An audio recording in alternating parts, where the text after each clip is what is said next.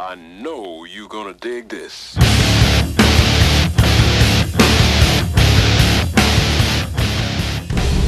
we go! Welcome back to Dry Racing. And today, we're gonna try to at least get to be 1/3 more safe. We have, inside the box, we have from Jegs, brand new seat belts. Let's see if they fit. Yeah, hopefully they fit. So right now we have the stock 73 seat belts in the Duster, which are like that 3-piece kind of deal. And it's starting to get to the point where the one part doesn't want to come out right away, and you have to fight it. I'm done messing with it. All right, let's see what's in the box. Let's Open see it what we up. got here. So racing got rained out today. We didn't go. Yeah, so we got plenty of work to do. They got a retractor, I assume, and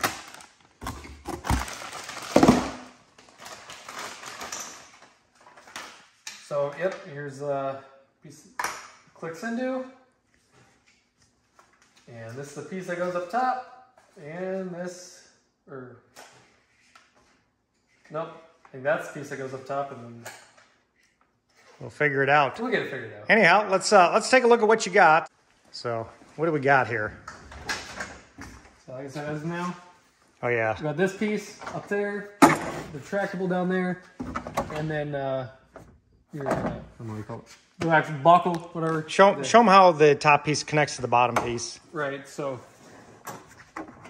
surprisingly, I wanted to go for a try, and then Plug in. this piece, kind of slip over, and you turn it, and then you get it Then you have to adjust, and so it's not self-adjusting. That's the real problem. right. And so you a lot of times I can get it most of the time, and sometimes you'd have to come over. I always finish cinching you up. Yeah. So yeah, this will make things a lot easier. All right. Let's see what we got. Okay, I'm gonna put the camera down in your hand. All right, guys. First step to do is removing the old equipment here, and it's 11/16 socket. I'm not messing around, so we're just getting the impact on it. Just gonna set it down to 1, and see how well this wants to come out.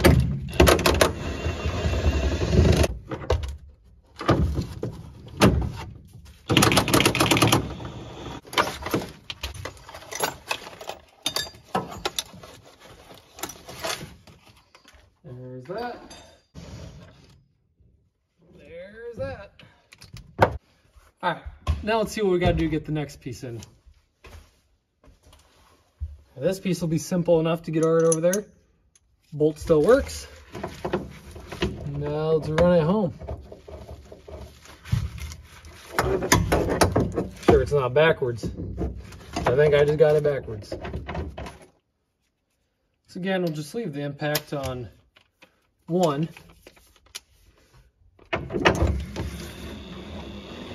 Okay, this thing should work a lot smoother. Should have grabbed 2 for the other side. I'm gonna end up putting this other C-belt I'm taking out back in the car, but on the right side, because that's where it came from originally, because the one that was on the side was junk. So we just swapped it over, it worked good. But like I said, we're upgrading here.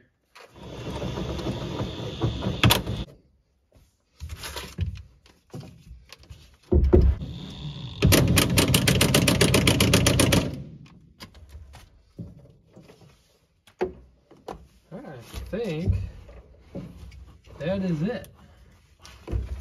And that'll come through here. I don't know if you guys can see this. All right, got it all in, and it seems to work and get all tight. I can still snug it up. It's about as tight as I want it, really, but. So before I had the top piece coming through the seat, but being the one piece here, if it ever locks up and I need to get it all the way back, it doesn't really work. Okay. Well, so I got to go over the seat. See how many times I can get this whole twisted up. Definitely 1/3 less janky. Yeah. And this will come through here. Do you want that lower belt to come through your seat? Well, that's what I'm saying. If it wants to lock up, Oh, okay. it'll be as easy of a fix. But Well, it's way better than what it was. We'll just experiment with it and get it. yeah, but it's definitely tighter than what it was.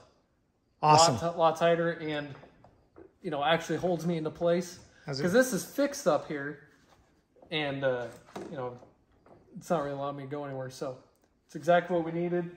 Probably gonna move the other one over to the other side. And I'm surprised you were here for it, but all the bolts work, all the holes work. Don't have to change anything. Don't have to modify new parts. Oh, nice.